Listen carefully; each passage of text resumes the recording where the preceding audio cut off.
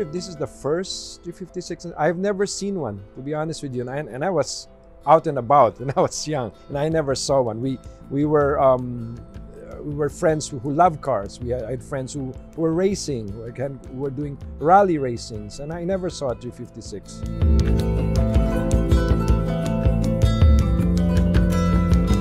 My name is Anthony Arroyo, and I am Filipino. So as a boy, I love cars. I love toy cars. I love remote control cars.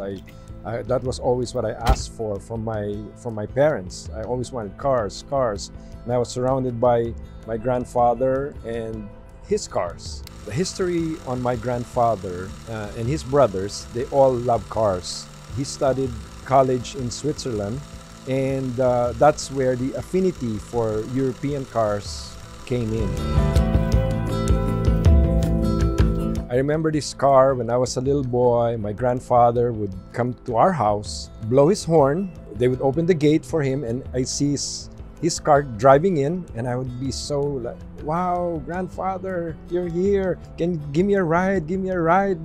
And then he said, okay, later, let me talk first to your dad. So he talks to my dad, and after an hour or so, okay, come on, let's go for a ride. And that was very exciting for me. We would cruise down the bay. We call it the Ross Boulevard Bay, and he would tell me stories about this car. And I was so fascinated. Back then, this car was fast. It was quick. It was a sports car, and as a boy, it was like wow. I really thought, wow. One day, I hope to be able to drive this car. I never knew that I would get this because my dad's brothers, they also wanted this car. So I was just very close to my grandfather that he wanted me to have the car.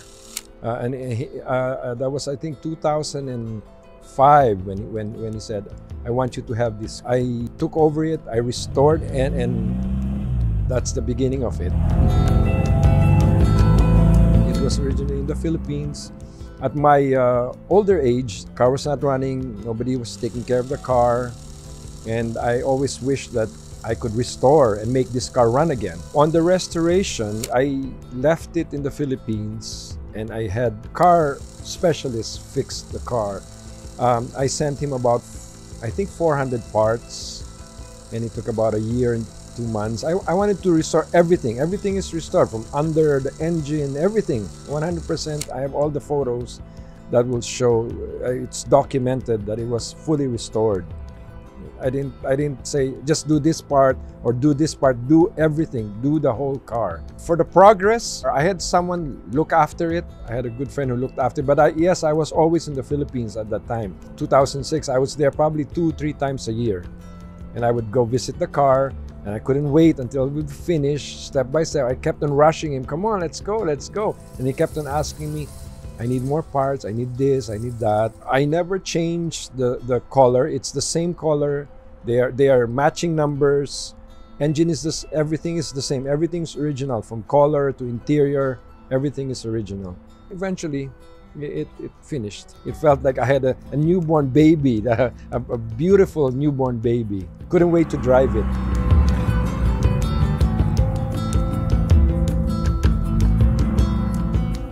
This car is special because it belonged to our family, belonged to my grandfather, one. And to me, that tells a lot. That's your heritage. And two, this is a hardtop. I don't see a lot of hardtop 356. I see a lot of soft tops, but not hardtop.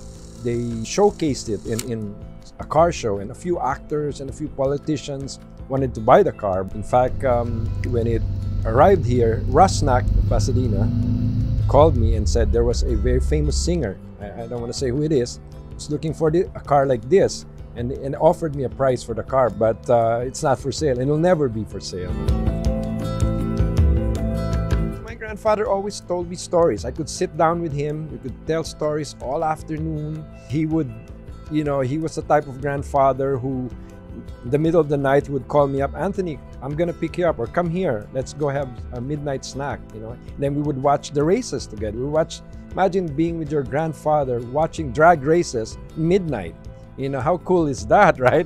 So to me, that was really cool. And when I became a teenager and I wouldn't visit him as much as I used to, I didn't realize that it really meant so much for him that I would be there. So he would tell my mom, hey, your son doesn't come and visit me anymore. So from then on, I always came and visited him a lot. They always knew me as a grandfather's boy. You know, my grandfather never scolded me. Anything I wanted, he was there. My father and my grandfather would sometimes argue. I'm trying to discipline him, and you're here spoiling him. So whatever I can get with my dad, I got from my grandfather. I could wake him up at 3 in the morning. Grandfather, let's talk. I'll tell you nice stories, and it's okay with him. I called my grandfather, well, it's Lolo, okay? Lolo Mustache, because he had a mustache on. So and it's 1963, it's the year I was born, so it's really perfect that I have the car. Plus, the plates on this car I dedicated to him. I put 63 Mustache. That's the name of the plate. And I just feel very fortunate that I have the car.